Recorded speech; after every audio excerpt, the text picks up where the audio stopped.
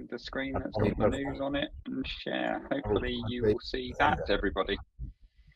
Yep. Good. News. It's been 4 months. Scary how time flies. There's a lot that's happened in the 4 months since our last event, and I've only done a snippet of some of the things that I've seen of some of the things that were interesting to what we've been working on and what we've seen. And I've tried to, I've got a little bit of a Q&A at the last section of the news for the group of just how people have been doing stuff and what they've been working on. So, right, first thing I spotted that has been around for a while, but it's getting some traction in the news lately, is this memory bug thing that Matt Petrowski did a little video on. And it's to do with certain queries and processes that the FileMaker engine is running natively. And I've only briefly looked at this, and the team are looking at how we're using it and how it's going to benefit us. The video link's there. Watch the video. It's about a 35-minute video of what causes this, and in the middle of it is quite enlightening how I think it's a group of people who've got involved in this to try and work out how to fix this bug, and they are putting a quote before the whatever the query is, whether it's a JSON query or whatever it is, and they're putting a quote and then the query, and that seems to stop the memory bug from happening. No one knows why, but if you don't put the quotes in front of the actual command, this gives you an idea. So it was running at 402 meg was the real memory of FileMaker, and he ran the query once and it went up to 758 meg consumed. Put the quote in and it barely moved. So it's just something in the code. Have a look at that. It's going to be on the video, and I will post these links into the chat before I leave as well. So, but that's one I've seen, and I know Ben, who works, our developer, he's been looking at that on our side, seeing whether or not we're using those functions and running those commands just to see whether or not we can get around that memory bug. It seems to be Mac only that I've seen on all the talking of stuff. I've not seen this issue come up in Windows. It may be coming up in Windows, but I've not seen anyone do any demos, and all the screens that you see are always people using a Mac showing the memory consumption. So something to bear in mind. Have a look at the video. It's well worth watch. And certainly if you're using those sort of functions and commands, then it's going to be a benefit, because it will make you run out of memory after time. It's very quickly, it runs up the memory as well. It goes up in like 20, 30 meg chunks every time you run the command. So it's not small. So another one is, which we have Tony here, and I'm sure he will pitch in and tell more about this. I thought this was a brilliant post.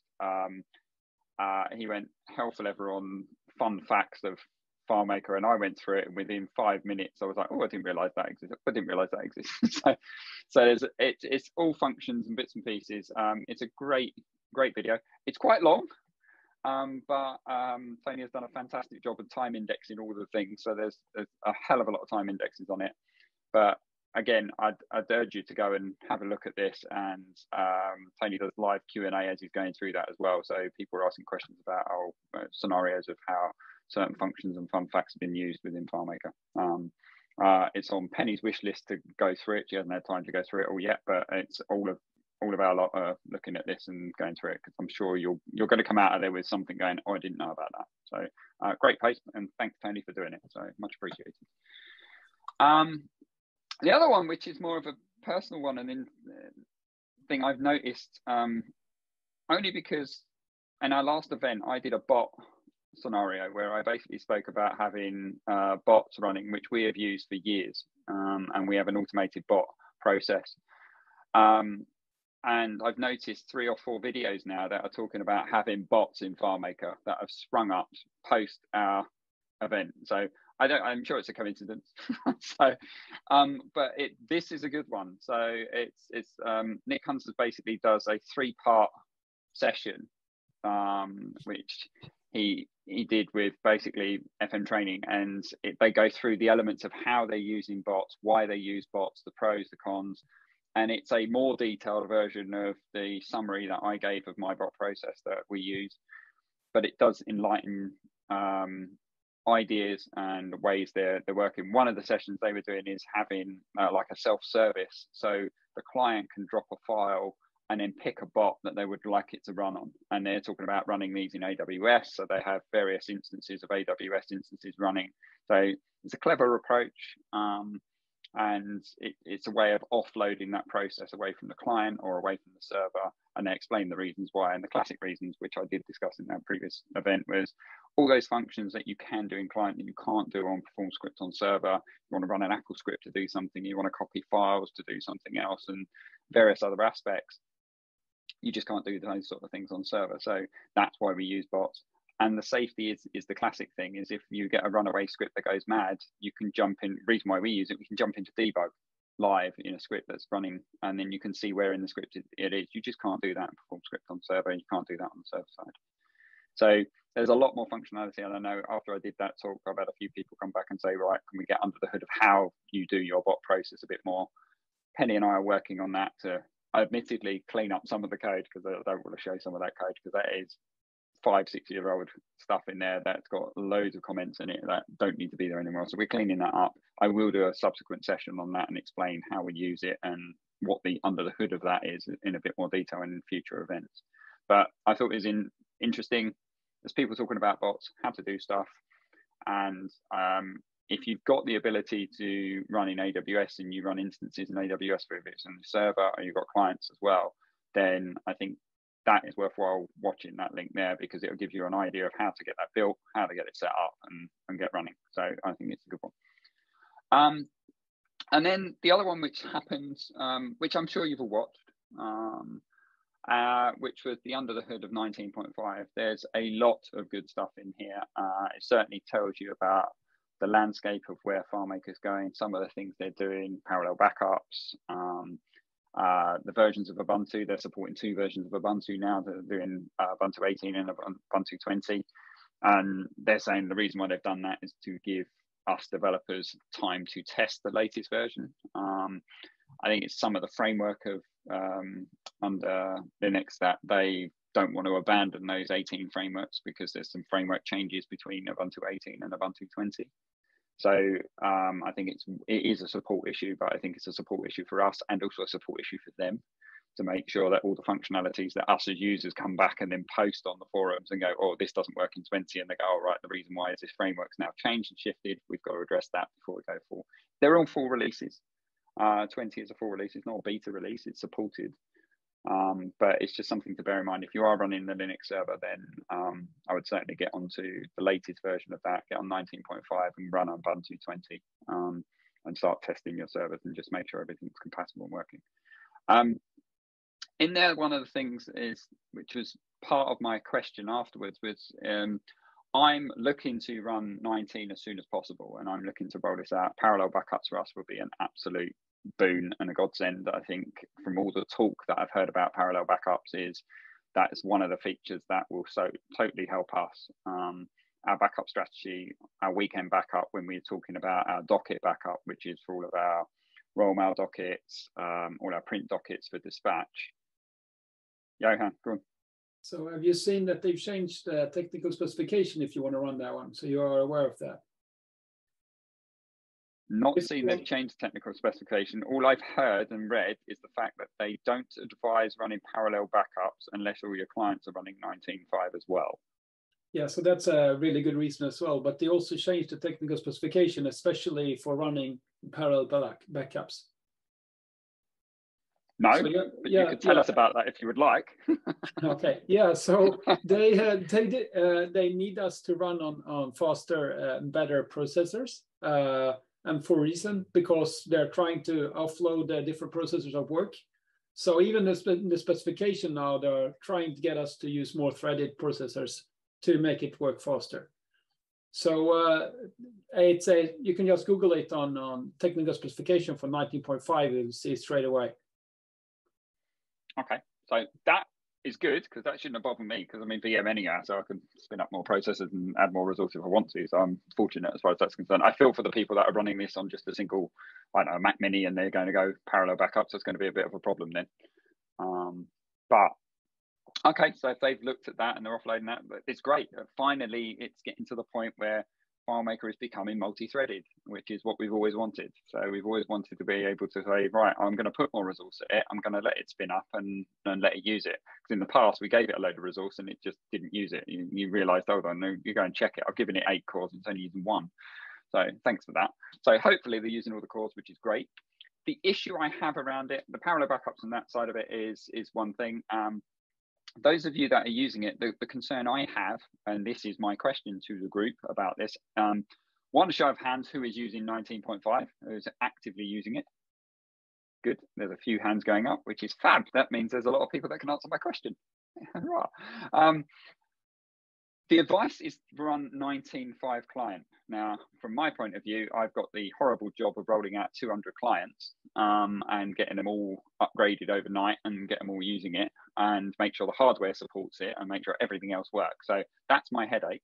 In the past, we've always been able to run hybrid, where you could have some 19.5 clients and some 19.4.2 and some 18, because still on the technical specification, it says if you run server 19.5, 18 is supported. But what I'm hearing in the pipeline is if it is, those features they've put in for like parallel backups that's using the file store sort of side of stuff, it needs the clients to be on there. So my question is, do I get any benefit of any of these features if I'm still running hybrid? Because it still says technical specification, I can run 18 clients until I've upgraded everyone. Is it worth me doing the server now, upgrade the clients over time, and then get the benefit when it happens? Or because there's one client that's on 18, does all of it turn off? Where did you see that, Gary? It was advised in that under the hood. They said it is advisable that you are running 19.5 client to use the file store locking or the transactional part of the client stuff. Because that, as you're writing, if you're doing a parallel, because it does, the parallel backups doing the progressive and the full backup simultaneously.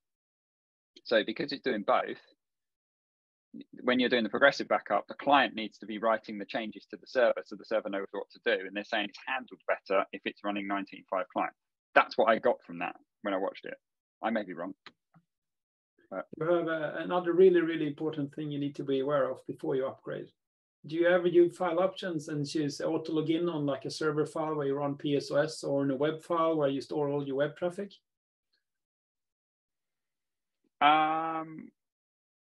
What, an auto login? So yeah, so in file option to set up a username and password with like a data view with a login, so you don't have to cater for that. For okay, so that doesn't work in 19.5. So then you have to have a specific user, because if you're running a PSOS on one of these files where you have auto login, it used to work on 19.4, but from 19.5 and forward, it's using the credentials that you had, triggering that script off. And that script, that user usually doesn't exist in that file because you have a data viewer or edit records or something like that that's locked in. Yeah. So then you need to fix that on all your files that doesn't have credentials like that. That's a headache, but not a major one. So that's fine. I can live with that. But thanks for letting me know, because there's about 3 or 4 files that would literally break overnight. So yes. It just won't work. Learned that the hard way, yes. Yeah, right. Okay, fine. Useful today. Thank you. Much appreciated. Anyone else got any queries about whether or not you could run a hybrid still? Because I would like to move to parallel backups tomorrow because I can see the benefits of them straight away. Or is the news that I've mentioned not known to people and it's the first they've heard of it? I've heard and I've read a little bit about it, but I can't say that I know more than what I've read and what you just told us. Right. Okay. Fine. I'll put you back to Claris then. James has heard of it too. Say that again, Jill. First I've heard of it, and first James heard of it, apart from talking to you earlier. Okay, fine. All right, I may push it back to Claris then and see what they do. So I'll raise it with them and say, look, am I misunderstanding and misinterpreting what you're saying with that? And if I'm not, then I'll probably upgrade server on one of our test servers and then test it and see. But I don't even want to go down the route of putting it on a test server and try and test it yet, because it just doesn't seem the point. So. What machines are you running it on Windows or on Linux or Macs? Or Windows, running on Windows. Okay. So again, then if you aren't using IIS like standard installation, it's going to rerule all the rules that you've written regarding all your sites. So you need to be aware of that as well. There was the same problem in 19.4 and the same problem in 19.5. So if you have a lot of web traffic, you need to be aware of that issue. Okay. Yeah, I think that test server is going to get a bit of a pounding, thanks. So. Fine for saying something. Yeah, you were talking that. No, you have to talk in here. When I upgraded Gary, I had to reinstall the server because it wouldn't let me log in anymore. That's also happened with 19.5.3, not 19.5.2. So if you install 19.5.2 first and then 19.5.3, you don't have that problem. Right. Okay. I must have missed one, but yeah, it was a painful night on holiday.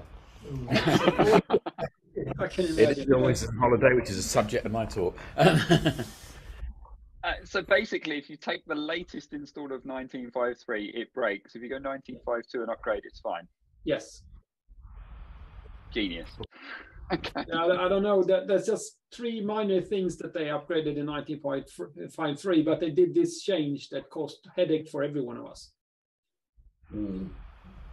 Definitely was. I think that'll be one of the questions you should be talking to Doug about. I was going to say, if Doug does turn up, he's please not going to answer you I'll for watch that the video one. back later. Please, someone quiz him on that, will you? And yeah, so that is pretty much the news I have. And I'm not to cut and run, but I'm aware of the time and I'm going to get hassled that I'm late. So I'm going to leave this meeting, and Jul, you've got my number. If I leave this meeting and it kills the entire call, let me know, but it should be fine. Okay, I will let you know. Yeah, let me know. For the next event, I would love to stick around and talk as I normally do to the early hours of the morning, and I will be at the next event. I'm just so sorry I couldn't do it for this one. So, but I appreciate you all turning up, and I will be watching the video back because I'll be editing it. So I will hear everything. So all the abuse you're about to give me for leaving, I will hear. Okay, so that's fine. Okay. I appreciate it, everybody. I'm going to stop sharing and pass that back to you guys. And I am going to leave. So much appreciated, and I will see you at the next event. So wonderful. Cheers, guys. Catch up with you soon. All right. Thanks very much for that, Gary. Okay. Never liked him. I'm still here. I haven't left. Too quick off the mark. Hey. Fantastic. You can see the application. I can't. Where's it gone? Okay, right. Does that work? Brilliant. This isn't going back to the employed. Okay, so this is a little problem I had on holiday. There I am thinking everything's done when of course it isn't. So it's about the best way to connect when you're on holiday. You haven't got any Wi-Fi. Hang on. Oops, sorry. Can you find out who that is for me?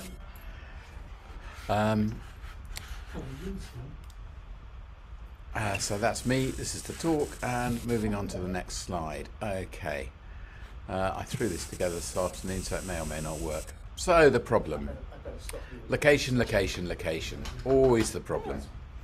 I was off on holiday. Can I just break in briefly? What's that? Okay. Hello, I'm just presenting. Christine's.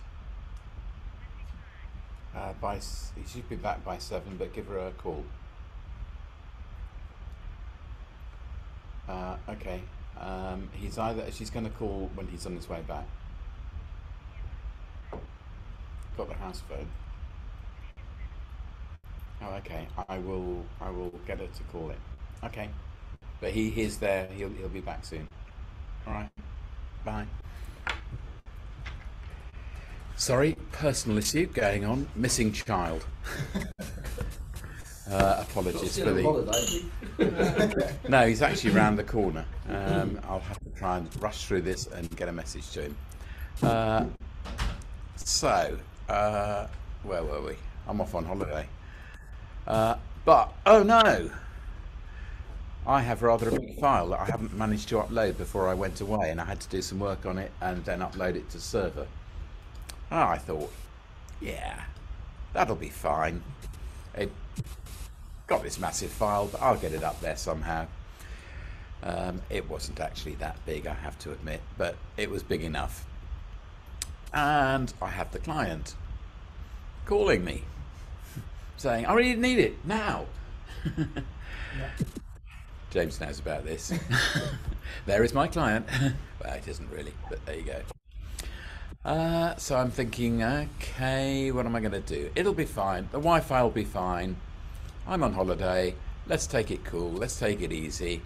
It's just obviously to show a couple of holiday pics. And let's try and upload the file. Oh, it wasn't that one. No idea how that snuck in there. Back to trying to upload the file. Well, that one didn't work. Look at that lovely upload speed. That's actually exaggerating. It was not 8K a second. It was more like about 2K a second. And it was a good long time. And after about an hour and a half, it decided it had enough and it wouldn't do it anymore. It just cut the connection. So, oh dear. Well, that's all right. I'm going somewhere else. That'll be okay. It's an ambulance because we have a camper van that's converted from an ambulance. Off to another location in the middle of nowhere. Well, for those who are technically minded, it's Lillois rather than Lalois. And I am still on a family holiday, still coping with the what are you doing working questions, still coping with the kids demanding internet, and so forth. But if you will go camping, that's what you get. So that didn't work either at that location, so we're off again to another remote location. A lovely little medieval village in the middle of nowhere. And I gave James a call and said, any idea what to do? And James said, well, why don't you nip down to the nearest Starbucks? Yeah. Unfortunately, it's a helpful suggestion, but there is not a Starbucks in sight, not within 200 miles. Yeah. So finally, I get my act together, and I was thinking, oh no, I tried uploading from there. That looked a bit familiar. Here we go, 6K a second. I thought, well, okay, let's check the download and upload speed, see what we get. And what did we get? Wow. This was not going to go anywhere, was it? Client is still going mad. Oh, sorry, I've gone back one instead. So, actually I had two last resorts. I had a daughter who was with me who was heading back to Paris, and I thought I can transfer the file to her machine, she can upload it from work, no problem. Unfortunately, that would have been about 3 days before the end of the holiday. Wouldn't have been too popular from the client. We're now about 3 weeks into my long extended holiday.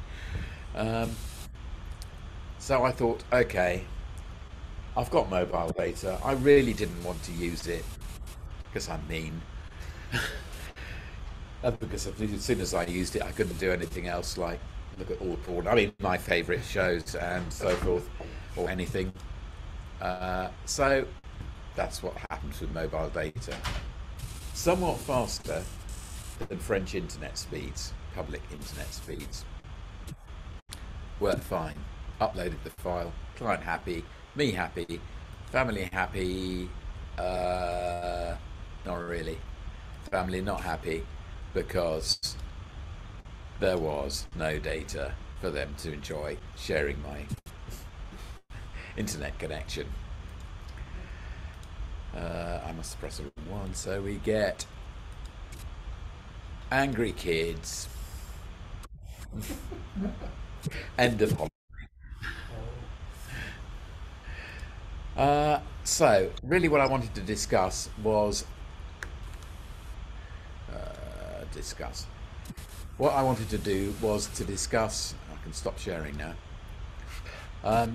So really, what I wanted was some ideas of the best way of sharing data, uploading data, getting an internet into a server, using FileMaker whilst you're on holiday. And is there any other way other than using mobile data? Anyone got any ideas? One, you should If get you're- better Definitely. Well, there If is that. There's another sneak peek you can do.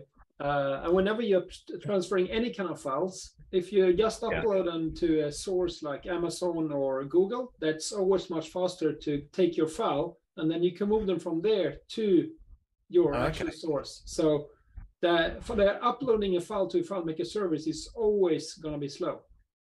Yeah. Because it's also check for the file consistency before it opens up. So if you instead open it, moves it to a source like that, and then to your service, it will go a lot faster.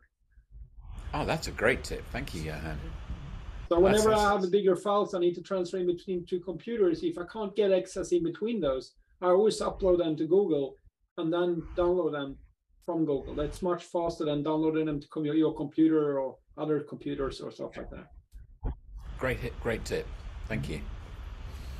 Anyone else? Anyone else had similar experiences? I've done the same as that.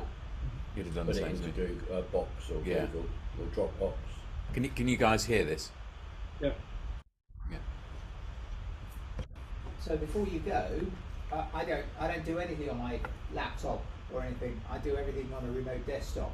Can you just spin up a machine that you switch off when you're not using it, and then just remote desktop into that rather than doing everything on your laptop? If the file was on it. So when you're going away on holiday, don't take it with you in the first place. Yeah, leave it in the cloud. So just do it on that. Yes and no. It was all rather last minute and rather late, and But like I said, if you always work remote, you never have the problem. well, that's true. Yeah, that is a good point. Yeah, but if the connection's that bad, remote working would be huge, Well, it not can too be. bad. It's not as bad as trying to upload a file. Yeah. It wouldn't lose packet if it lost package. Do you always develop on a local file? Why don't you develop on a server so that you only need to remote desktop to that server, wherever it is, and then transfer that file into Windows? Usually I work on the server, but in this particular instance I wanted to do quite a lot of data imports from stuff that I had on my machine locally. So I wanted to do those data imports locally for speed, and then upload it to the server afterwards when I was sure everything was correct, because we're in the middle of migrating to a new system. But if you import data directly from documents folder or temporary folders on a server, that's actually even faster than from your own computer. Yeah, it would have been if I'd thought of that in the first place. If I planned it properly, yes. I think you were more eager at going on holiday than what you was actually thinking. Yeah, I was more eager on going on holiday. Yes, you're probably right. And The certain first thing pressures I about do going when I on go holiday. is look at what data connections I get, and that's what I also get from the kids. right? Yeah. Yeah, Yeah. we are unlimited, aren't we? Yeah. Yes. Yeah. I'm not going there if we can't be unlimited. Talking about speeds, I was on a big boat a couple of weeks ago, and when you're in the middle of the ocean, the bugger all there, and the liner tries to charge a fortune for it. So it was a waste of time basically. However, a couple of days ago, last week, there was an announcement that Starlink have just done a deal with Royal Caribbean, so they're going to get satellite to all of their cruise liners. So that made me think, which is basically what happens in Africa where there's nothing going on. Anyone know what the price of having a satellite dish for that service is? Has anyone looked into that? Starlink's 89 quid a month. Yeah, there's usually a monthly deal on those. I've used one of the phones when I was climbing high mountains in Nepal. And how was it? It actually worked much better than you expected it to. I mean, I was totally remote on that spot, and it still got satellite almost the entire time. Wow. Yeah, So- we looked at one of our sites that have got nothing from it. Yeah. 89 quid and 200 quid set up, something like that. Well, I mean, at home it's 60 quid, 70 quid for a monthly Oh yeah, bill no, anyway, it so isn't. it's a Yeah, no-brainer. yeah. Yeah. How big's a dish? Is it Quite like big. you have to set that up, and it remotely configures Okay. itself, and so it's not something you can have in your room on a boat. Bummer. No, but you could have it Especially if you're in mounted. a mid cabin. But you could have it mounted on top of your camper van. You could have Could have it on mounted. a camper van. Yeah, you The could. 90 quid's not bad. It's, Oh, Yeah. I didn't, Okay. no, it's definitely something we looked at it. We didn't go for it in the end, but What's the Interesting. electricity for that though? well, it's got that, that's a worry now. That's a Isn't few it? It's 40 never grand been a on the month. world. Yeah. Yeah, you don't want to obscure your satellite, your sun panels on top of the camper van, do you? Your solar panels. were you anywhere near a bank? No. Because they've normally got pretty good internet connection, haven't they, banks? The only bank that we were near decided it wanted to charge me £5 for, or €5 for taking out 30 euros Bargain. or 50 euros. And I thought, I'm not doing that. So I was sulking at the bank.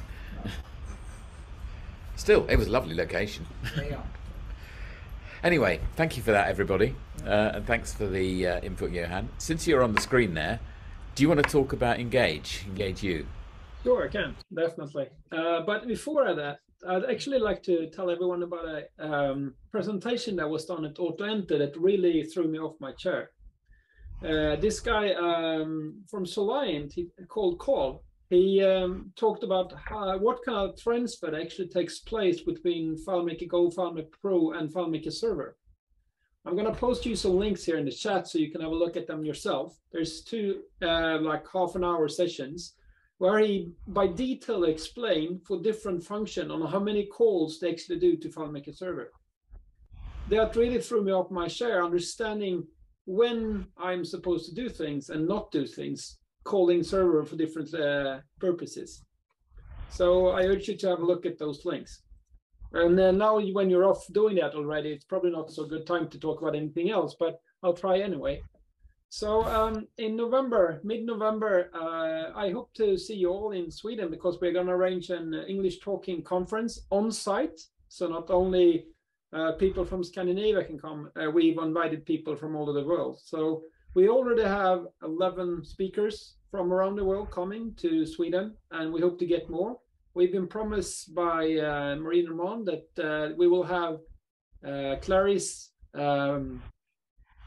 employees on site. So we will have a Claris partner meeting, and they were supposed to have a technical session as well. So hopefully they get into some details. What we'll show you a little bit later on with Claris Studio. But then also there will be a lot of other really nice topics that will be bring to attention. So if you want to have a look at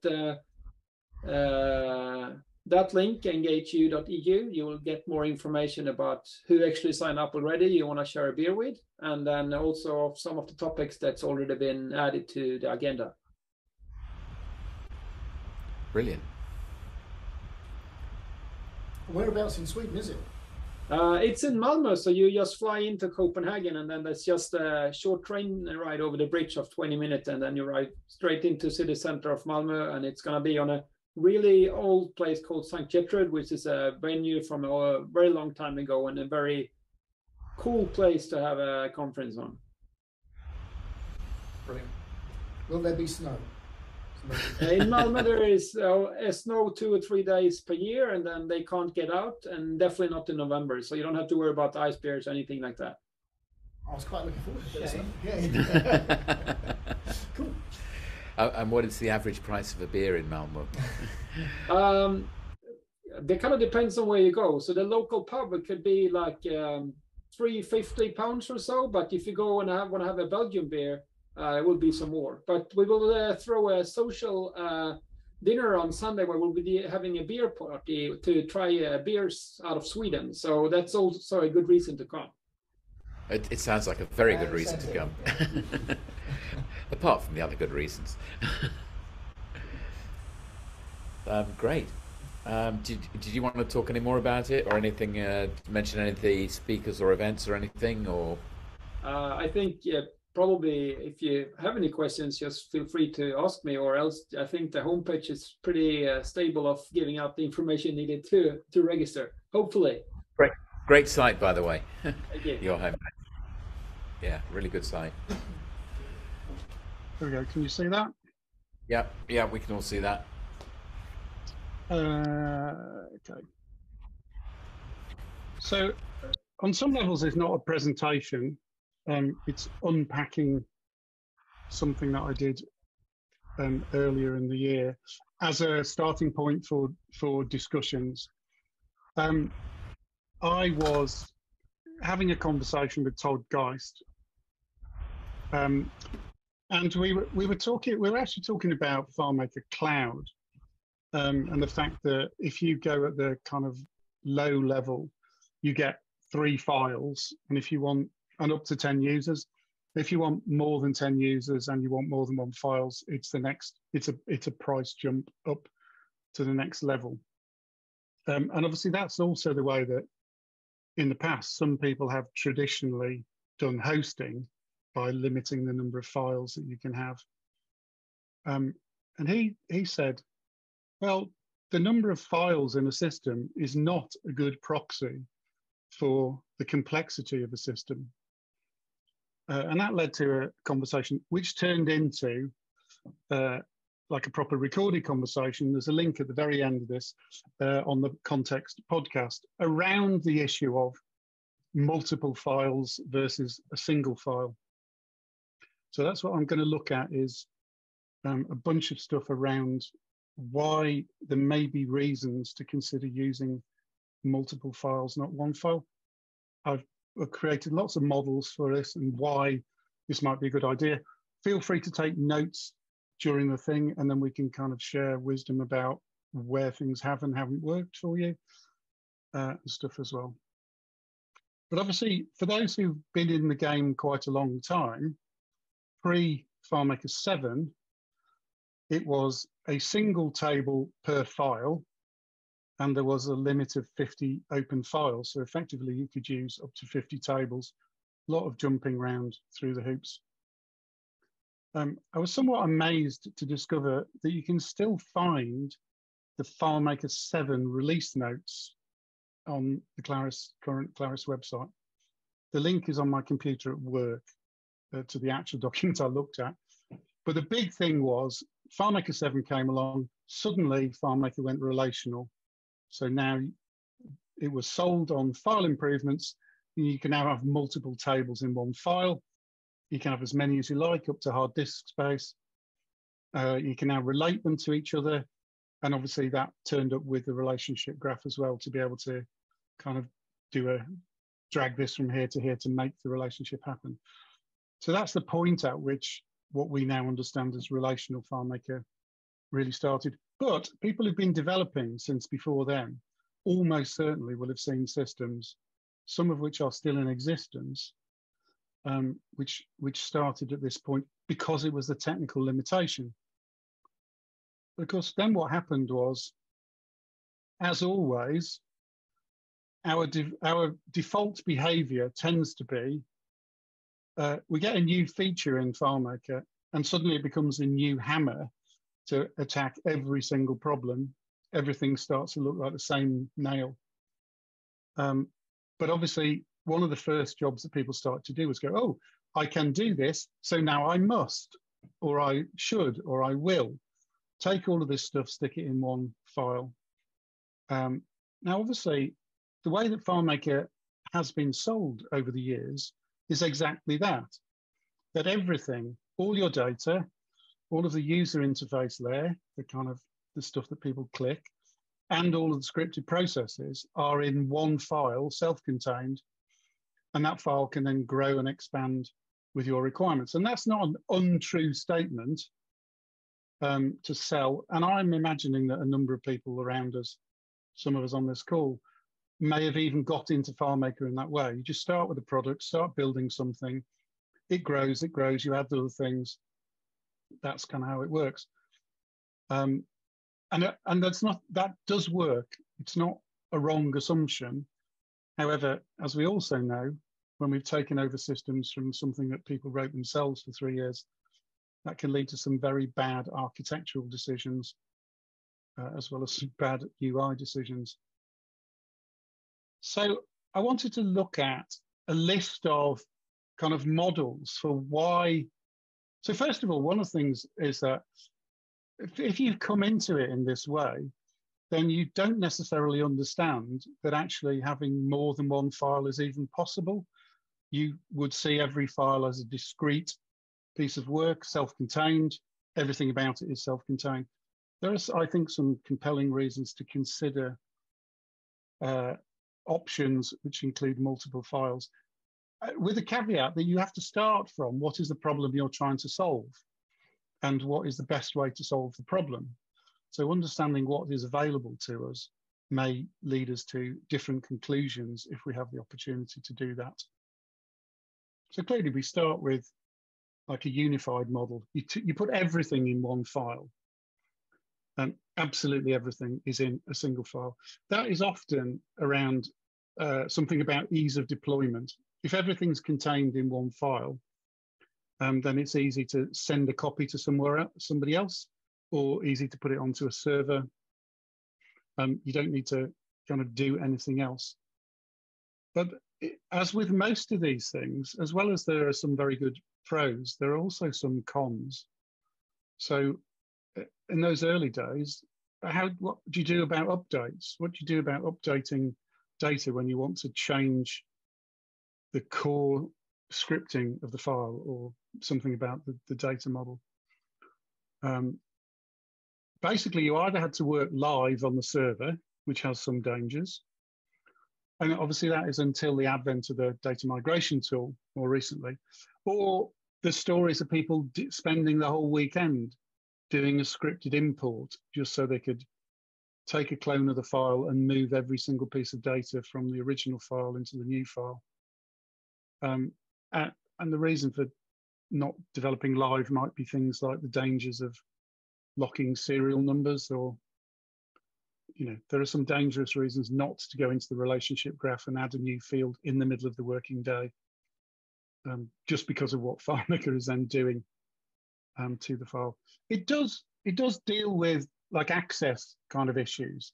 So you've just got usernames and passwords in, so everything, including all of your security, is inside the one file. But depending what the file is built like, not unlike Gary, who might have a very, very, very large file that takes him a very long time to back up. Backups can both be huge and slow. And obviously, previously, users used to be slowed down during the time the backup was happening. We have mentioned parallel backups and whether or not that kind of really helps. And I have a feeling, I've played with it, I have a feeling it may. But the systems that get created when this is the basic model, I have called the multiple extension or greenhouse design model. So you need a new feature, you add a whole new bit. You add some new layouts. Because you've now got tabbed interface, you can see the development along a timeline of when a FileMaker feature turned up, as to what theme was used with a specific layout that you used, what feature was used. And obviously, the biggest thing is that the relationship graph becomes completely unusable at some level. If you come into a mature system particularly, you have no idea what anything's doing specifically. And when you take over user systems who then have 15 versions of the same table as a table occurrence, just because they didn't realize you could relate the data in a way that would all work through a relationship.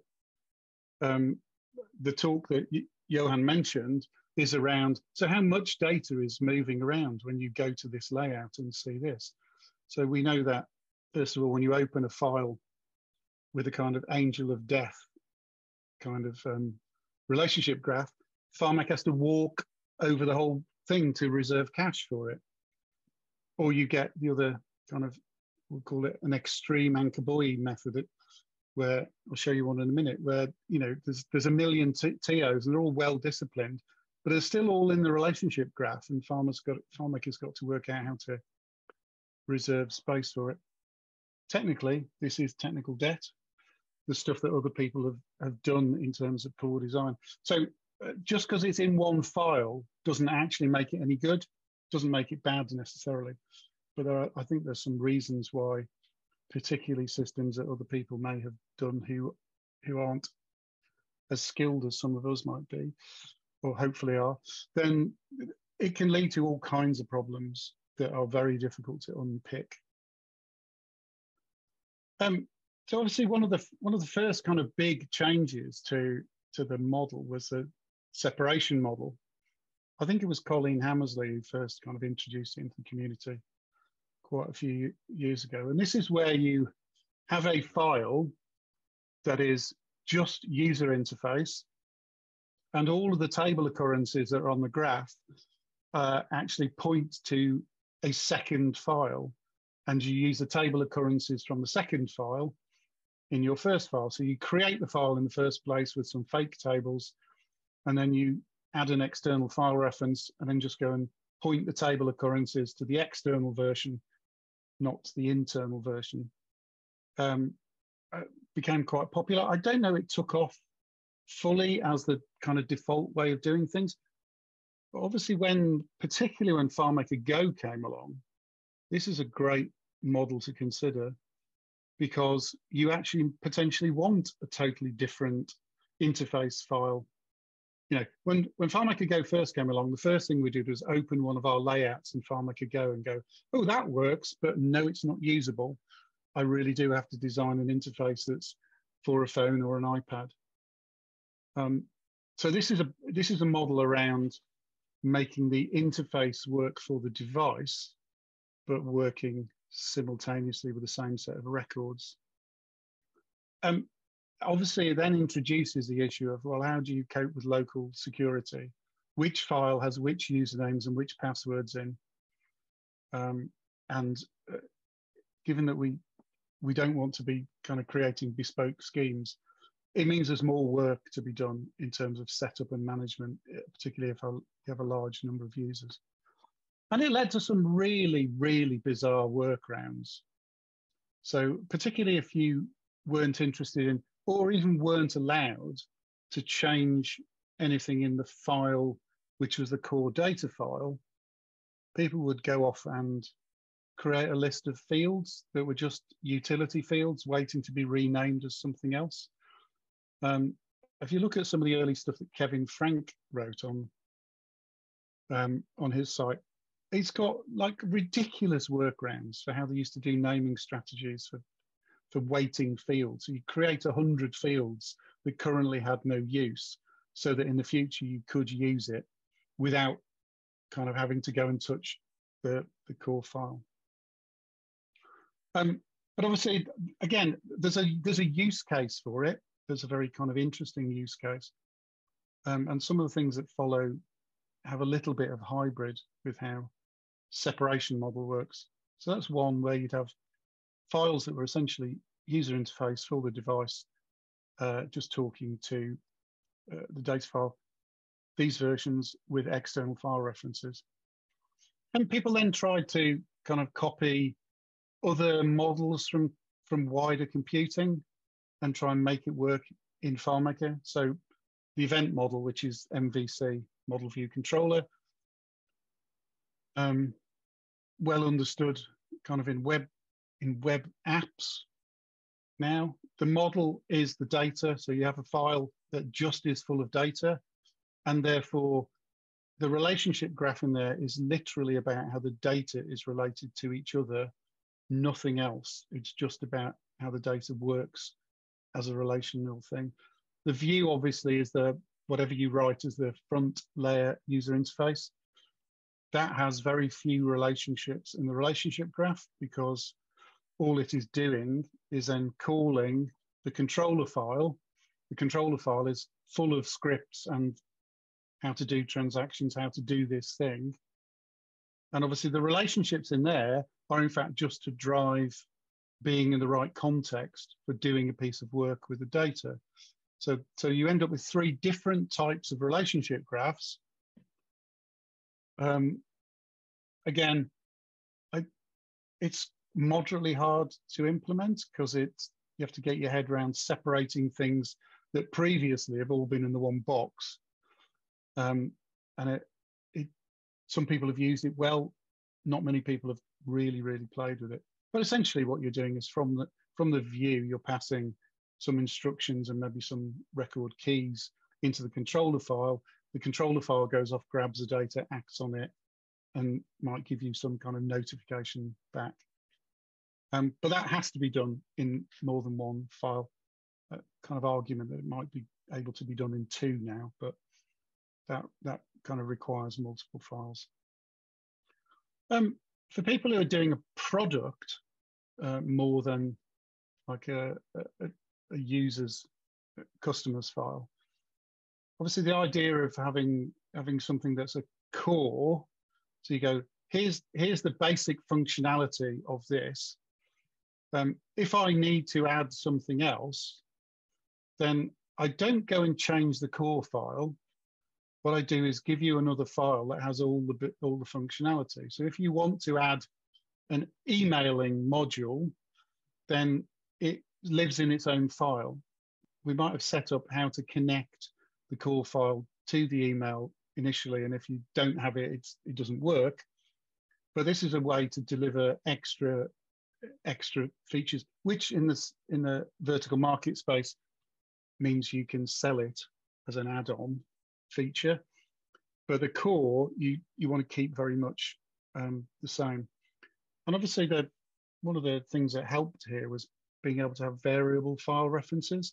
So creating an external file reference, which is a $double variable that you create in a script at runtime, means you can hook it up to a different file for a different customer, because that file is then, the link to that file can be then in data as opposed to in scripting. The downside is obviously that link is then set when the file opens, and you can't change it on the fly to a different file.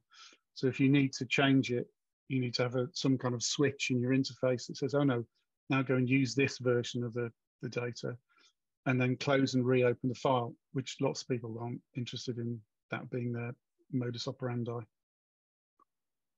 But the advantage, one of the advantages of that kind of model where you've kind of added those kind of things to another file is particularly when card windows turned up, is around being able to do something in this other file while you keep the context of where you are, which can be key, particularly if somebody has helpfully written a tabbed interface for you. And if you go off somewhere else and come back, you're always on the wrong tab. So I think that fits best with the kind of, like I say, the vertical market sales market. So kind of on from the separation model, looking at the reason why you might have multiple files is based on department. So if you take the separation model, but don't just say, oh, okay, I can have multiple separated UI files. Well, you could do that based on the part of the business that you're in. So question like, do the people who are working in accounts really need to see everything to do with the incoming warehouse stock? Because that's what they're working on. So if you split up the work by department across the company, then each department can end up with its own UI file. One of the things is that all of those, like we'll call them starter solutions, pre-packaged, here you go, you can download this and it'll do everything for you, makes the assumption that everybody wants to see every single piece of data all the time in the one interface. So they've made some very basic assumptions. So I'm just going to quickly show you. I did download last night the very latest version of FM Quick Start from DB Services.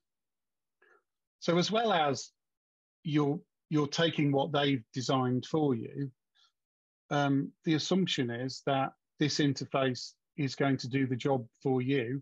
It's frankly got everything, but the question is, well, does that work in your organization, or do you have to start ripping things out?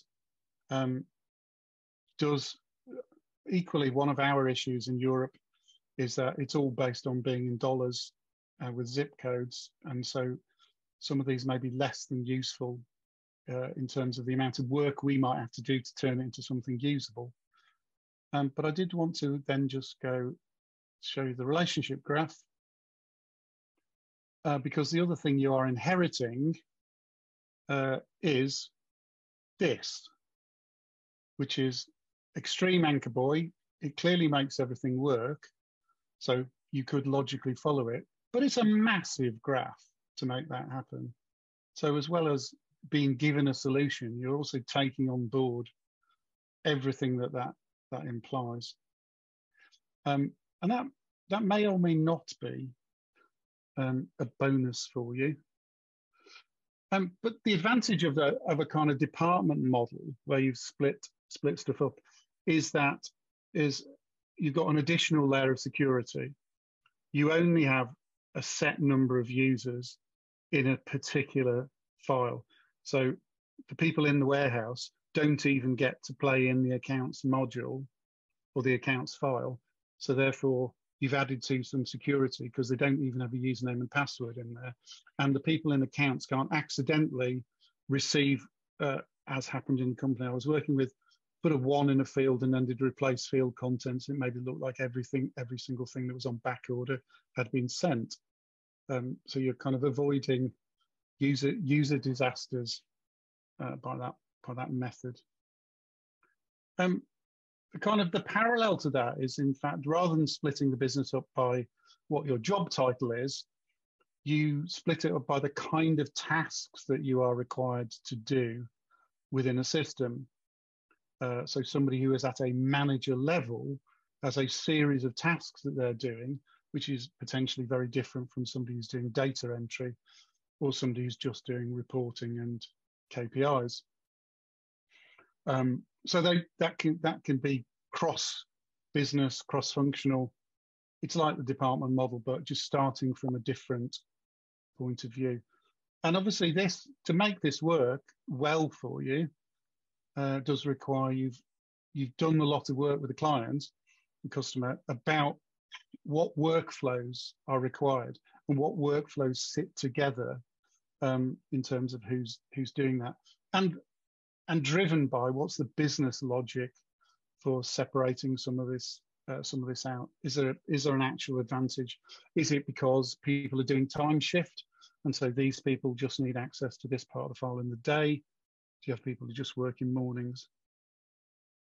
And in these kind of files, the external file references could be a hybrid. Some of it is internal local tables. We have a hard, or a separation model where you have a hard-coded link, but also could be dynamic as well. The issue, clearly one of the issues if you split work across files, and it's the file, not just the UI layer, is you have to consider, well, what do I need to do about syncing? Does the data stay where it is? Does it ever need to be somewhere else? Do I need to make a way of transferring, rounding up the records at the end of the day and at least just moving them to somewhere else? But for me, I think a compelling reason to consider this as a model is around testing. So anything that involves separation means you can switch out the data that you're using for some known but valid test data.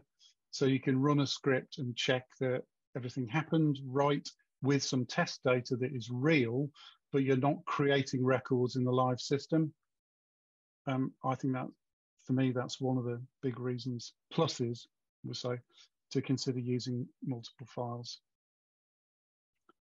For those of us whose training used to be involved reading books, not reading the internet, the FileMaker training series majored on lots of work on helping you understand what kind of thing it was that you were saving to a table. What should the table be called?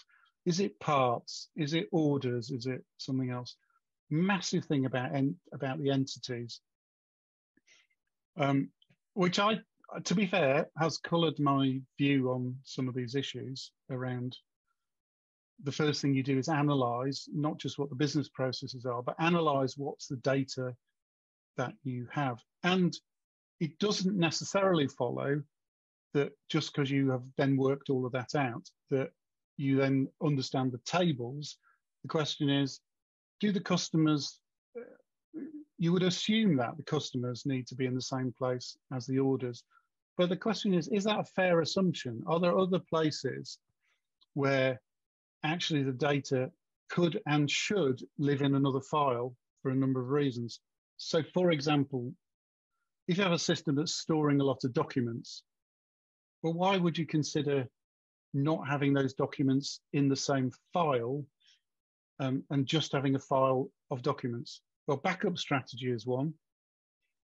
If you have a large file with lots of externally stored secure PDFs and it's suddenly 50 gig, then you don't want to be backing that up on the remotely the frequency that you might want to back up some other stuff, because it's going to eat up your hard drive, even with the new kind of creating hard links to files. And then if you're moving it off to an external storage, you still got to move the whole thing. So suddenly you've got tens, maybe hundreds of gigabytes worth of data that's just contained in this one space.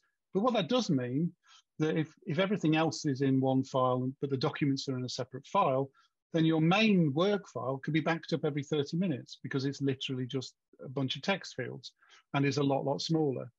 So there are some advantages to that. Maybe just back up the documents twice a day. I've put a note there about, well, that leads to a little bit of a need to be disciplined about logging every single document that's been put into the file, so that if you have to restore from a backup that's an hour old, you could also recreate the individual records because you know what the documents are that need to be there, you know what the UID is or something like that.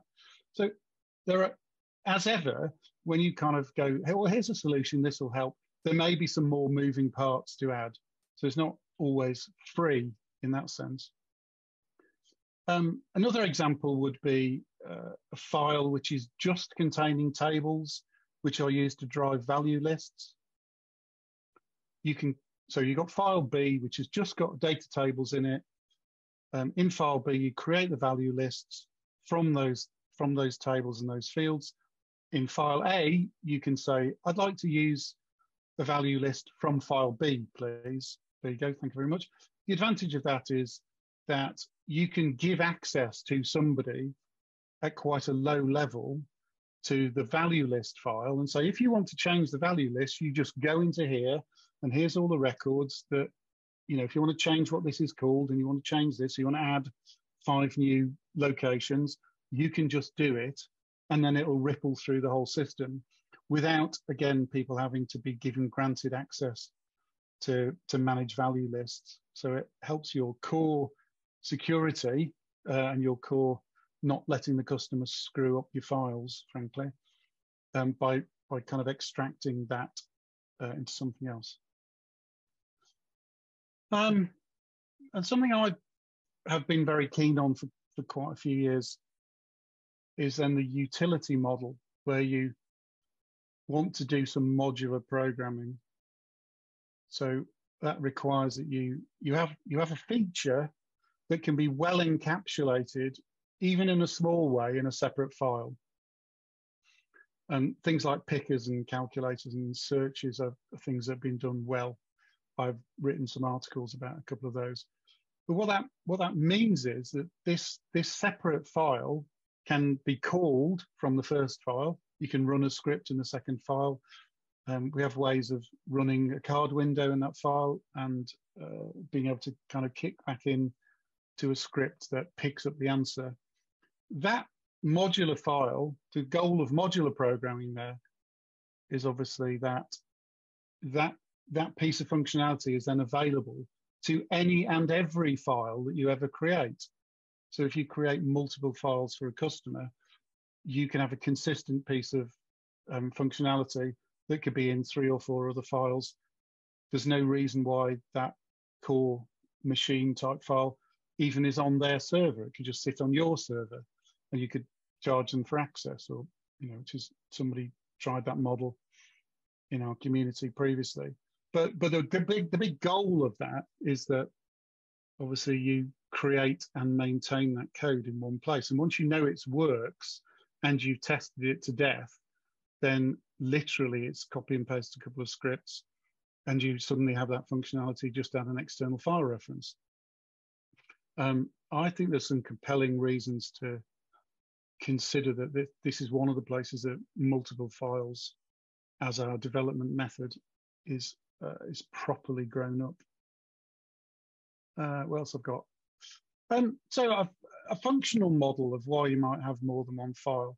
So if you have tasks that are either temporary or essentially change on a year, so a conference registration, for instance, details about the conference registration, what you're collecting and that kind of stuff may change every year, but you want the core data about, hey, who came to end up eventually in some kind of mailing list file.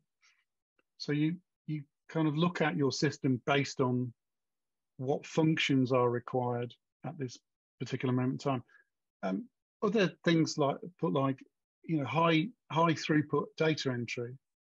Why would you have, if you wanted to scan 1 million items into a database, why would you do it in your main file? Why would you not do it in another file and then have something at the end that packages up all the data you've imported and move it into your main file? Being able to consistently do batch processing. So you want to import a lot of records, pre-process the records, maybe consolidate them, maybe look for duplicates. Putting that into a separate file feels like a real possibility and a way, again, of just controlling that particular part of the task in hand. So looking at it in terms of, hey, what do we actually need to do at this point in time? And leading on from that is one of the things that we'll call them citizen developers frequently do is build a system. And every system, as you know, works when there's fewer than 10 records in it. And then when you get 1 million records in it and it's stopped working properly because it's ground to a halt, just because the way you designed it. So the idea that we look at splitting up files based on how agile something can be, which requires that we start to measure things about how fast something is taking. Is there a better way to do this? If I took this out into another file, would that make the whole system faster just because it's not kind of storing 1 million unstored calculations, for instance? And the quick win, I think, is that you can make minor, as with some of these other models, you can make changes without touching the core tables. So particularly if you're not allowed to touch the main file, you can kind of make quick changes. Clearly, the cost of all of these involves more development because you've got to create and manage another file, you've got to manage users, you've got to manage making sure that the themes are in sync, all that kind of stuff. So nothing in that sense is free, but what you might get out of it in this particular way of looking at it is the idea that you could have a more performant system, one that just, and if you're saving every user 2 seconds every minute of every single working day, then suddenly that adds up to a very large amount of time that you've released back, or that they can be out selling or doing whatever else they're doing. Next one, the experiment model. Why would you have more than one file? Well, so you can play around with new stuff without kind of damaging and touching anything. You can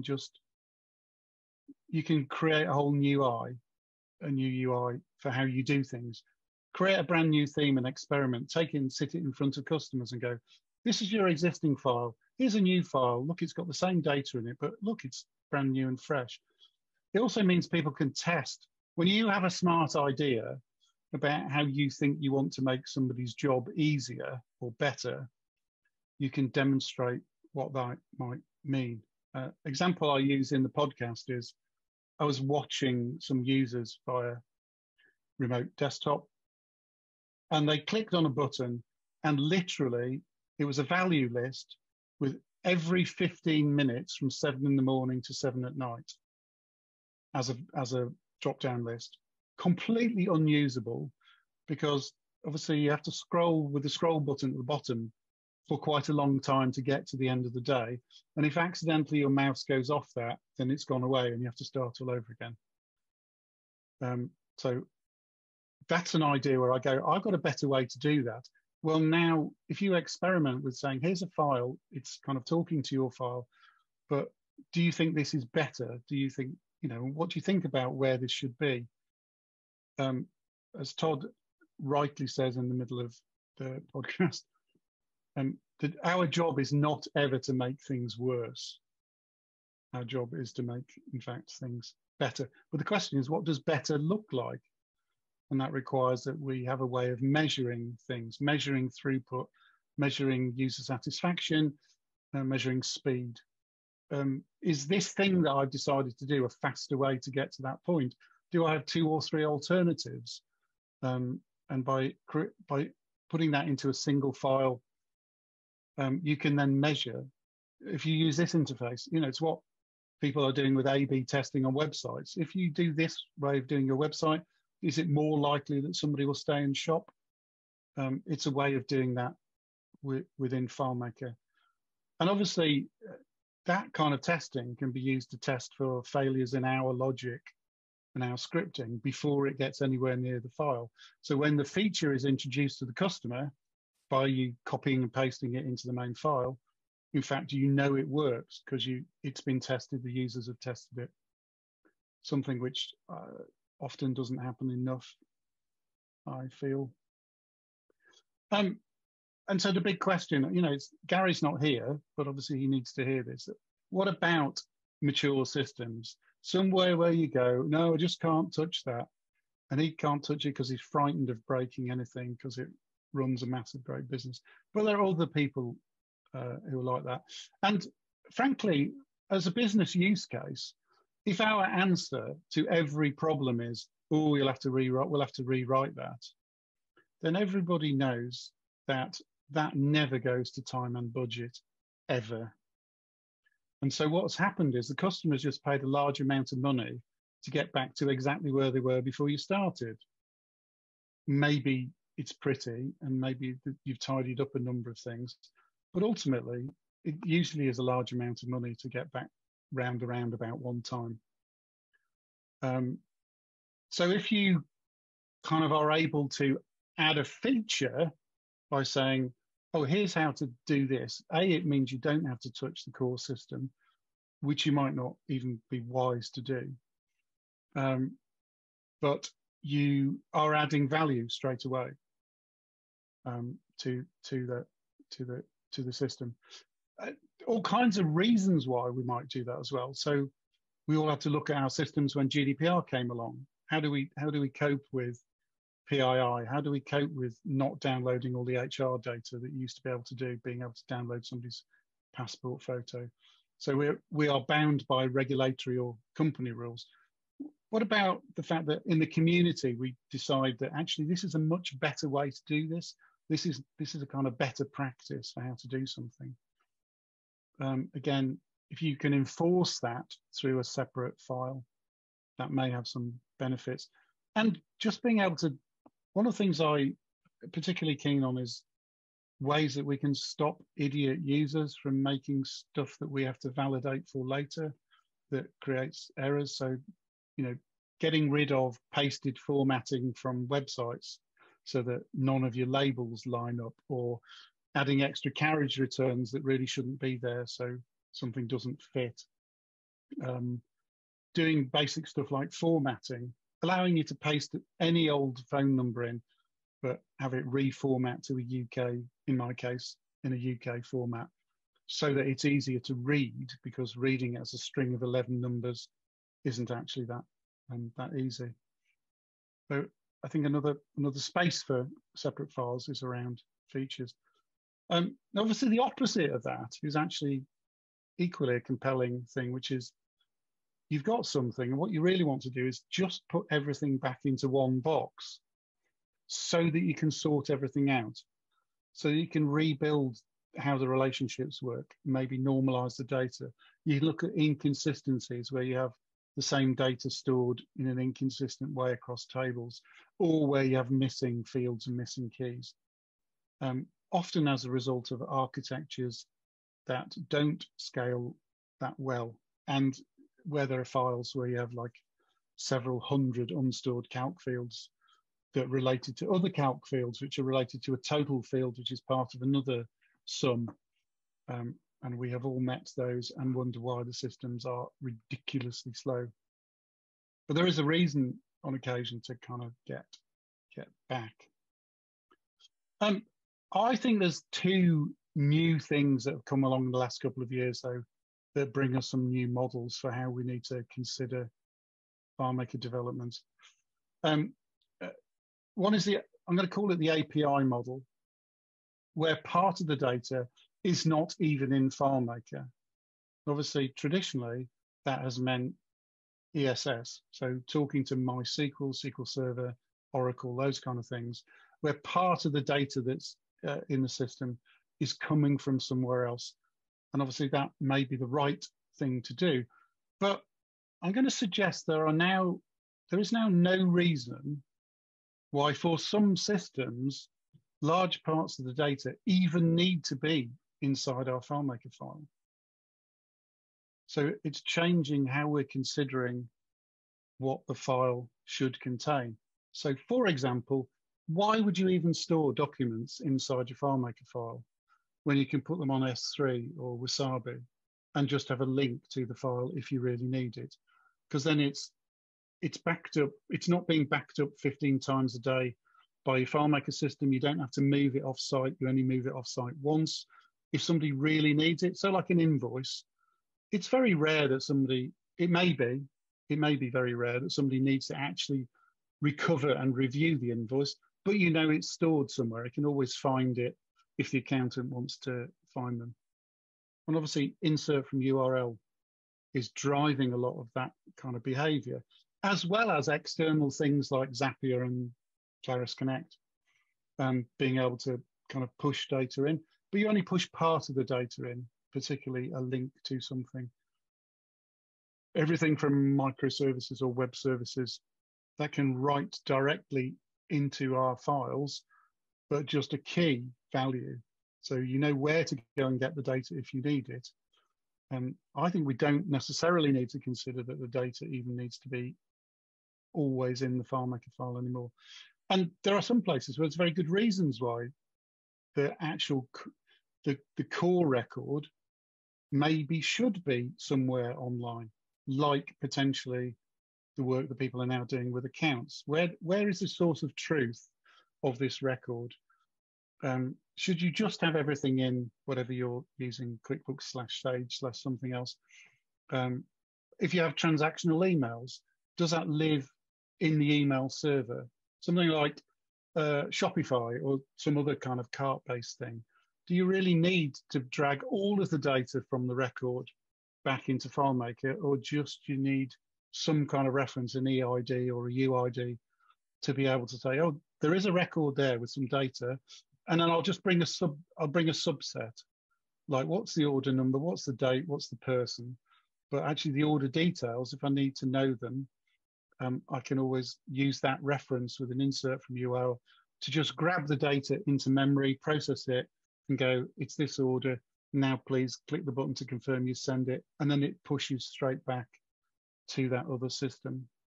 So I think that's one model where we're kind of looking at changing how the files themselves might work and what they're kind of designed to do.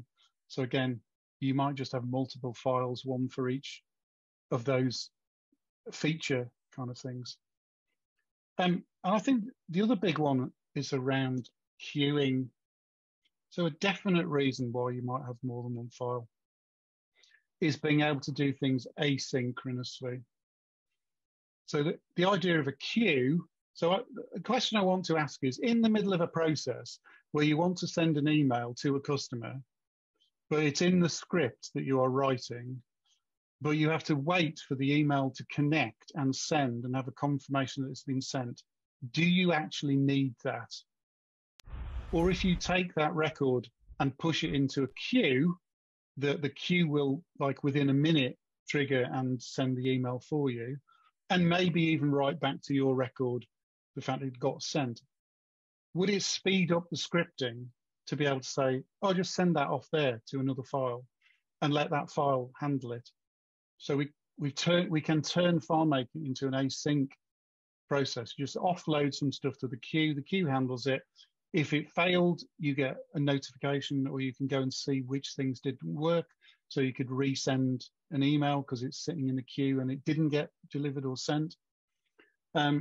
Equally, the opportunity to resend exactly the same email as you, when somebody goes, oh, I didn't get the email, you can go and resend the same thing. Because if you try and run the same report now on the database, the data is no longer the same as it was 3 hours ago. And so you can't actually regenerate the report unless you've saved it. But if you have, again, off in a queue file, something that said, this is what I sent you, here's the PDF, here's la, la, la, la. I think in a similar vein, some of the other functions that work well with a separate file to do a job is stuff like error logging. So you can error log across a whole system, not just for a single file. And then you can clearly compare across parts of the system. Been doing some work just the last couple of weeks on a way that one of my customers wants to do audit trail. So I'm effectively using the execute data API script step to capture a record as we start modifying it, and the same thing at the end when we finish modifying it. And if there are any differences between the two, then just take the differences and put them into a record in an audit trail file. So you're not trying to store the audit trail locally, which somebody then has to plow through, but you end up with a file, with a table that you can search by custom number or by unique ID and show all the changes that ever happened to a single record. It means they have access to that. I think that's another good reason to consider effectively async, push it off to somewhere else. And obviously the thing that's driven some of that happening is that if we have all started to standardize on using JSON to pass our script parameters, obviously the kind of interchange part of that becomes a lot easier. And just a reminder to everybody that if you're using either the data API or OData, it costs us nothing to push records into another file. We're not charged for that. We're only charged when we make a query back in terms of it coming off our data allowance. So that's not an expensive way of doing it. And you may be pushing more data over the network, but it may be just as fast as writing to a local table where some of the fields are indexed. You've got to rebuild the index every time you add a record. So clearly there are issues either way round with making a decision about what's the right structure for how your files work. Stuff like security is one that has to be managed actively. But obviously, not everybody has the availability of, not everybody has Active Directory on site. Not everybody's big enough to do that or want to do that. So while a lot is being touted about, it does work. You know, and it's now going to be adding sign-in with Apple, as well as Google, Microsoft, Open Directory, Active Directory. Those solve one problem. It pushes the problem onto IT, but then you need to make sure that IT have set everybody up correctly with the right groups, as well as the technical hoops you have to jump through. But that is one thing to consider. And obviously, as ever, whether it's one file or multiple files, there are always edge cases about, so what does this work well for, and what does it not work so well for? So maybe the fact of global fields or global variables, which are only scoped in a file, or which bits work well across multiple files, which bits don't work well. So there's a number of things that we have to consider beyond the basic, what are we trying to do? So final slide is around some work I've been doing at the moment, using OData as the method of transport. And this is a model I'm going to propose, and hopefully we'll be speaking about it engageu in November. So if you have file A, in which there is some functionality that you wish to act on another file, file B is effectively the idea of this machine, this module in the middle that has all the functionality. So from file A, you can run a script which passes parameters to file B, but with OData can run a script. So you go, run this script in file B, and here's all the data that you need. And because it's OData, file A does not have a file reference to file B, because it's in the data, it's in the script, or it's in the table in data. So there are no external file references. File A does not know that file B exists other than by a record. If you have passed some data to file B, it can act like a machine and return a result. But if what you pass to file B is, here is the stuff I would like you to do in file C and file D. Here's where they are. Here's what they're called. Here's the username and password for them. So you work through those parameters, and file B can run a script in file C and get a result back, which you store. And then it can also run a script in file D and get a result back. And that can be in as large as you like. So you've run scripts in other files and got all the results back as a big block. But again, you have no references from file B to file C and file D at all. There's no external reference to manage. There's only a single user account you need to manage, which is the user account to run the OData script. You collect the results, and what file B does at the end of its script is go, okay, file A, here's all the results back. Did any of the things that you asked me to do, did they all work? Did any of them fail? What's just gone on? Without a single external file reference between any file. So there's nothing to manage. The user accounts in file C and D are just about the user accounts that are required for people to log in and do their work. So I have this working with file A is in fact a file of users that somebody in IT has access to. They add a new user. It's running the native FileMaker script in file C and D to add a user account with a password or turn it off or kick them out completely by using file B in the middle. And so the person who's managing the user's file doesn't even need to know what those other files, how to get to those other files. They don't have a user account in them. And I know whether or not the script that I ran was successful without any external file references. So that's a quick heads up on potentially something that will be fully fledged later in the year. If you want to hear, like spend an hour listening to me and Todd and Martha talking through some of that stuff, it's on the Context podcast, and it's the episode from April this year. That's me finished with that. The idea of that was to go, here's a load of stuff. What kind of thoughts do people have in terms of things where they go, you're wrong there, or I had never thought about that before, or anything else, or things that I might have missed? From the room of all of us sitting here, the thing that piqued all of our interests was the audit file. We all went universally, oh, that's a good idea. Yeah. You kept us going until that point. And oh yeah, okay. Now we really understand. Yeah, this is good. Okay. I mean, it's a fascinating talk, John, full of really interesting stuff. Really thought-provoking. I might have to go and watch that again to take all of it. The PowerPoint notes will be available tomorrow, but they are just like, headline notes. It wasn't a fancy presentation in that sense. Okay, I'll put them up on the FMBug site as well. So, yeah. I mean, John, is there any stats between FileMaker and talking to external data sets like SQL through, straight through the BBC drive and things like that? Is there any wins or losses on that at all? Or or any research been done?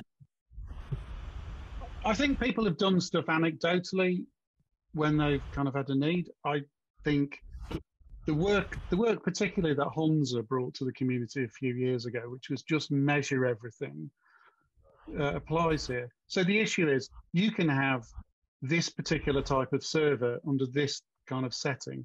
So I worked with somebody, they have Siemens controllers on machines. They, using a particular protocol, they can write records at millions of records a second natively into SQL Server, Microsoft SQL Server. And so they did that, and we would pick up the data. So things like temperature sensors, they were literally recording temperature in a room every 15 seconds. You create a lot of records in a day, but actually there's a reason why you want to see if the temperature spiked at a particular point when a process failed. So the issue is, that's a very specific use case. Well, you have to test in this LAN, under this circumstance, how does this work for me? Is it fast enough to be able to run that query that I'd like to run, or is there some other way I need to do it? So the idea for me would be, well, measure everything, work out what your environment really is, and start to measure it and see does it work? What is too slow? What does too slow look like? Is it sub 20 milliseconds or is it sub 2 seconds? What's appropriate? And obviously each of those in a different environment depends where it's hosted, depends on the LAN, depends if you're remote. Every time you'll get a different answer with a different setup. The question is, what is fast enough? What's performant enough? Can you write simultaneously? That feels like the right answer. It's the answer that says, no, I don't think there are any specific statistics, but go and make some. Go and make your own and compare A with B. I'd say you have a whole bunch of different options there rather than just using the execute SQL. You can always use a custom function. You can use the data API to get data that you want, and you can call a script to the data API to collect the data that you want. So there are more opportunities than just using the execute SQL to get to certain part of the data, besides everything else we can do natively with FileMaker. But I want to go along the road a little bit what John actually said here, and say that on all my solutions that I build, most of them have some kind of an integration towards something else. And I always have a specific file for my integrations. So there is no other TOs or a table group occurrences that's going to infect the way that they work. Because from what John said here, that's really important, is you don't load data in a server file where you don't have any fields on your layout or anything like that. So that file just hold empty layouts where you do your calls, where you create your records or whatever it might be. And the same thing when you have a web file. You have a web file where you don't have any users going to, so you don't only need to show records in the table view. So it goes a lot faster for every record to be loaded because you don't have to load any CSS. So there's a whole bunch of other things you can think about as well as all those things that John said. Good. Things that scare me. One is, how do you document it? And B, if you were no longer the core developer, how the hell would you pick that up and understand what the hell is going on in all those files?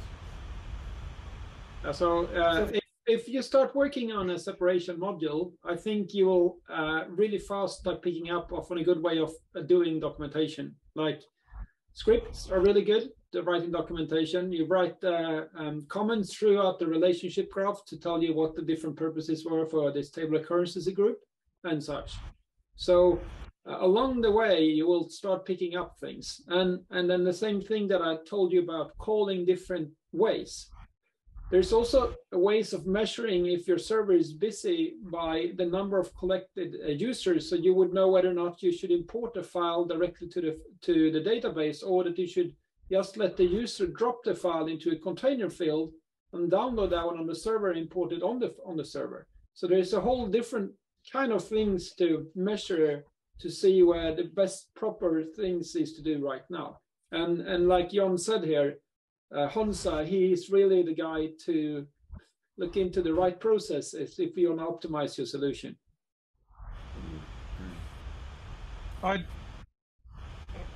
I think the other thing is by using a modular approach to our scripting. So, you know, again, it's a bit more work, but why would you ever have more than one script that sends an email? You have a single script that handles all of your email sending, and you call that with some JSON parameters. So therefore, the functionality part of that is easy to understand because it's in one script. What you have to understand is, well, what parameters are being sent, and that's what you can document in the header. So then, you know, I have a standard template in my systems which contain quite an extensive header where I record what are the incoming parameters that I'm expecting, what are they called. Again, pick that up from a number of other people and being required to do it for certain systems. So you kind of go, well, clearly for an email script, you have a to and a from and a subject and a body, and you have HTML body. So you call your kind of parameters things that make sense. Then anybody can read any of the calling scripts and go, oh, okay, you're sending an email. This is the set of parameters that is going to be sent. So it becomes, to some level, self-documenting. As well, you know, you add specific comments, but actually the JSON parameters, because if you're calling things, if you're sending a JSON parameter, for example, I will always send a JSON parameter called refresh object, so that at the other end, I can refresh an object called refresh object. Just a very simple thing. Well, that has become self-documenting if that's then consistent through your system as well. I get the wider point about the architecture side of it. You should be writing a database design report that goes with the file explaining all the clever tricks that you've done, is the other answer.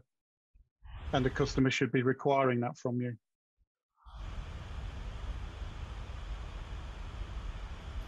I really like the idea of sort of joining up a lot of the things that we've seen you do there. So I'm thinking particularly of having an API separation model, so you've got all of your API scripts in one file that you can reuse. So if you've got a zero integration, you have the zero file, and you plot that in, and you just integrate with that. Oh, what a great idea! Instead of popping that up, because you know I have to configure the way I do these things for each solution that I create. But now I've seen this, the error of my ways, I can just save the file, just select different configuration. As you say, JSON parameters will tell it what to do. Yeah. Is that the drive? When and if you feel like you have to divide a data file up, there is a really good use of using an analyst tool, like for example, base elements. They will tell you all the reference points for a file. So I always try to split my files up before they reach like 10 gigabytes because of backup reasons. And if they need to be repaired, it's just going to take too long of a time. So then I use base elements to figure out where all the references are, and then I can split it up in files with a good name for a certain type of data. And then it's easier to handle the data on each side. You don't have to have so massive amount of relationships because the table occurrences become smaller. Yep.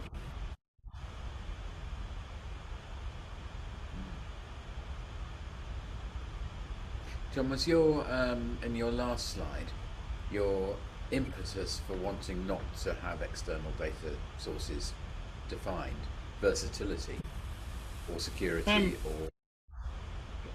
It started as a does this work and can I do it? Yeah, is the truth, because I've done something similar, but this was an experiment with OData, which I wanted to go, how far does OData take me in terms of giving me more freedom? I've done a similar thing in the past with external file references. This was about, can I actually break that link completely? And what's the advantage? Well, that file in the middle that I know can handle setting up user accounts, I can put into anybody else's system now because I know it works.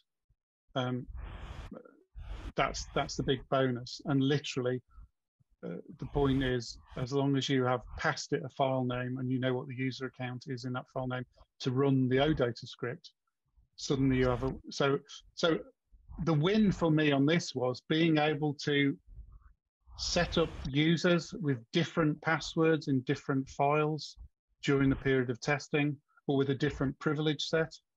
So I want, in the system that I'm finishing off at the moment, one of the directors wants to be able to test things, and we've talked about what that means. Well, he needs to be able to test it as multiple users. I need a quick way to modify his privilege set in multiple files, so that when he logs on with the same username and password, he's now a different person, and therefore he can see whether he can see that. That was the sort of impetus for it. But it was a technical challenge that I was just fancied. Does this really work? And does it work in a way that's performant enough? And I've added some stuff around that same file now has functionality about doing work in teams, creating chats, one-to-one chats with people. Again, all of that functionality is in that file. It can be used anywhere else. So that file can grow with various bits of functionality. Just pick it up and put it on somebody else's server. All of that functionality then works because you've got a standard way of telling it where to go and what to do. So the end files have 4 scripts in them. So that's the modular bit. Copy and paste those 4 scripts, run that in there, thank you very much, brand new user account. And particularly it's around the other issue of how do you get rid of a user when they suddenly walk out the building and you want to ban them forever? Can you do that pretty much? How instantly can you do that? So, on talking to other systems, do you have much need to talk to like SQL databases, and have you got like a best practice for that? Not personally, but that's only just because of the stuff that I work with. Most of the SQL databases I talk to are the SQL behind things like Moodle, which is a VLE in the higher education field. But essentially, clearly the principles are the same, but I don't. Somebody's core data is in SQL, personally. Yeah, that's the world that I'm in at the moment. We've got 2 SQL developers and 2 FileMaker developers, so there's a lot of over on data, and we're finding ourselves having an argument. The FileMaker guys were having an argument with like, do we keep it in SQL or do we just copy it over in FileMaker and do all our stuff in there, and then copy it back and make sure it's all in sync, rather than just working live on that SQL data set. Hey, yeah, it's Bev here. I'm gonna drop in because I'm a SQL DBA. Bev is the expert on the SQL. Yeah, I mean, I own the things. It depends on if you have control of the SQL database or not. If you're talking about someone's SQL database that you cannot touch other than, get the data and maybe put data in there, then it's a whole different animal than if you actually are the DBA and have a lot more control. But the things you run into is the naming conventions, and if you're really careful, that's not an issue. Or you have a mapping file in between FileMaker and SQL, then that's also not an issue. So what kind of things are you running into? I mean, to be honest, we're sort of not. I mean, the only thing that maybe we're running into is we're using the ODBC FileMaker connection into the SQL, and that's not always reliable. Right. So we've had instances where the ODBC is not joined, so then it's just failed, and it's picking up on that failure.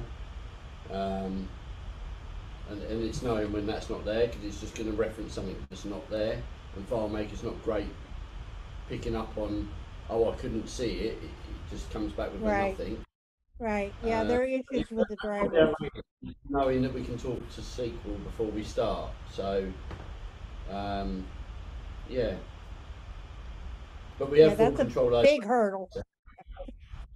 Yeah, no, so it's just interesting to see what was, because I'm quite confident in going, actually let's put a lot of our data in SQL, because we've got 2 SQL developers that are full time and they're doing great stuff that is quite difficult to achieve in FileMaker.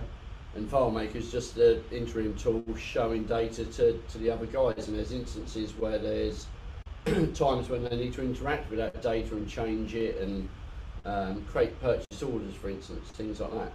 And at the moment we are running 2 separate tables. We're running all the data in FileMaker and then pushing it to SQL, and vice versa. If it's created in SQL, we're reading it and then putting it into FileMaker. And the other question to come up is, are you totally using ESS? Are you considering using the execute SQL script step for some of that? So yeah, I've hit walls on that really. So we can talk to SQL, but now I've learned what SQL does. We can't. There's not a way from FileMaker to trigger all the great triggers that you can do in SQL. So right. There's not a way for something to be built in SQL and then FileMaker to go, here, run this amazing script that you've built and do all this crazy stuff with the data, and then just give me back the result. So yeah, it's just quite a strange place that we're in at the minute. But yeah, and that's the driver issue. The communication between FileMaker and the SQL, it all goes through that driver, and if they're not what you need to be, then they're not going to do what you need. Yeah. No, I mean we're working it. You know, we employ both. If you do need to trigger scripts in SQL, stored procedures and so forth, ESS isn't very helpful for that. No. But the execute SQL scripts, the execute SQL command can do that. And are you talking about the function or the script step, Ian? The script step. Yeah, it's different than Okay. Yeah, absolutely. Yeah. Too bad they named them similar, but yeah. No, exactly. Yeah, I mean, we did that a number of years ago where we ran into issues in FileMaker, and we ended up writing a set of stored procedures in a SQL database that we called and just returned. Essentially, we just would query it, return a record key, and then, given the record key, we would know which record we need to grab from the SQL system. And that's where I started. That was before there was ESS. Yeah. It was all import or use that execute SQL script step. And of course I had my own servers, so there were some things I could do, but I did a lot of web development, and some of that was serving from the SQL, but there was FileMaker communication in there, and there were ways that you could do some things that made it kind of easy both ways, but you had to kind of know both a little bit. Yeah. The biggest issue with something like ESS is it's really, really brittle. Yes. You're connecting the systems at a level that requires a lot of knowledge of both systems. Yeah. And if anything goes wrong, it tends to just kind of break in a really ugly way. Yeah. I agree. All right. Sorry. No, amazing. Good to get the insight. Great. We've got 15 or so minutes left technically. I know that Tony had a question that he sent to the FMBug website, via the FMBug website. Great, Tony. Someone's done it at last. Congratulations. I don't know if you want to ask that question quickly now. Sure. There's two. I think one's more interesting than the other. And the other, I've got a V2 infographic, which if I can share my screen, I think it would be useful. I'll do. Yeah, it's okay. Good. All right. Let me just draw out the one that I don't care about as much, but I thought it was, I did actually want to send a question because I know you guys are like, hey, give us a question. I was looking through the community posts, and I got to say, I saw a use of this function called trim all, which I don't think is, the most heavily used function in there. to concatenate names like first name, last name, middle name, and so forth and so on. So then I was reading the docs, which I actually just quit my browser so I'd send them. But anyway, trim all. And they talk about spaces. They talk about spaces, half spaces, and full spaces. And I was just like thinking to myself, I don't know. I'm pretty good in Unicode. I don't know what's a full space. What's the code point on that? You know, so I didn't totally know what it did. I've already, you know, concatenating first, last using the list function substitute. It just seemed like an opportunity to use another function, you know, just kind of like a Boy Scout merit badge, you know. Anyway, I thought it was interesting, and it's being recorded. I might tweet it out saying, hey, what is this trim all? What's a full space? What's a half space? Because I do think that FileMaker as a low code platform should have, you know, make it easy for people, even myself. I'm going to share my screen and show you what I think is the more interesting question plus an infographic. And I'm going to go fast, hopefully. Okay, let me just check, make sure I haven't got anything too scary. Okay, here we go. Now I'm going to, let's see, I'm going to zoom in. I could actually change my monitor setting, but let me zoom in. And then if you all tell me after I zoom in, is that pretty, hold on, let me zoom in even more. Is that showing up? Okay, good, yeah. Good. I don't want to have to change my monitor because bad things could happen. So FileMaker 18 introduced, what do they call them? File manage script steps, and specifically they're targeted towards data file. And what's a little bit interesting is they mix in some things that apply to not just data files like the CSVs, for example, or HTML or XML, you know, that have data, but also the binary files. So they've got, I was like looking, like, why don't they call that get data file exists? Because this apparently works on binary files as well. And font size, same story. So I was getting all ready to criticize that implementation, and then I realized, oh, makes sense. Okay, here's what confused me though, and this is the question. So so first off, by the way, here's an infographic, and what I do typically when I try and understand something is I go to the help documents, I copy, say, the functions, and or the script steps. These are script steps actually, and this is a function. And then I put them all on one page. I print it out and then I stare at it for a little while. And I was like trying to figure out if I understand it. And one of the things I don't understand is create data file. Now this here is from their example, straight from the example. And when I say there, I mean our good friends over at Claris International, FileMaker Division. And then this is example number 1, and this is example number 2. Now, if you note with example number 1, it's a script step. So it's kind of, you know, I'll call it the signature. Maybe that's not the right term, but I'll call it the signature. They like create a data file. And it says data text.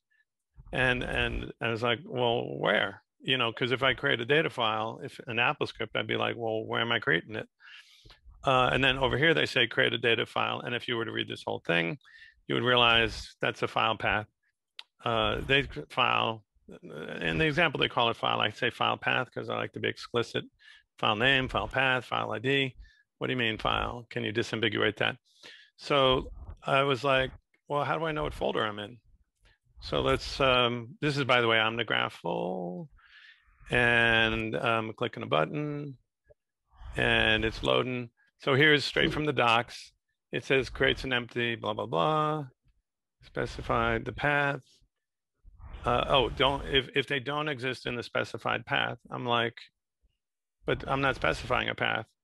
It's the specified, somewhere in here it says like the path, create an empty data file. Oh, here's what it says, if the path already exists. So probably if I was a little bit more knowledgeable about the FileMaker platform, I would know how to specify that the path exists. You know, maybe it's some other script step, probably some other script step where you like choose folder or something like that. But it's not here. So I sent this ahead of time. I didn't want to stump anybody, but yeah, I don't mind stumping people. Anybody know how you have a pre-existing path? Yeah, there's a script step that sets the path. I forget what it is. Is it create data path? Something clever, I will say. but there is a step that sets the path, and then you create the data file in that path. So we think that there's a script step, right? Yeah. Anybody want to venture a guess what the name of the script step is? I don't know. I didn't bother looking it up. It's something like create data path or set data path or something about data path. All right. I'll look for that.